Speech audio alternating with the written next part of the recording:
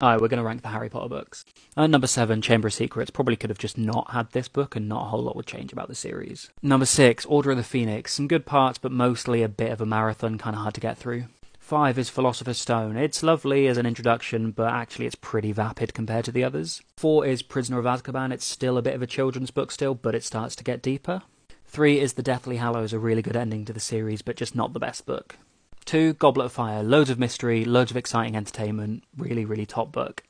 And for me, number 1 is The Half-Blood Prince. All of Voldemort's backstory, super interesting. The Death Eaters becoming really powerful, super interesting. Obviously, Dumbledore dying, all of the whole Malfoy Death Eater stuff, just Slughorn's memory as well. So much cool stuff in this book. I love it. Give me your book ranks in the comments, and like and follow for more.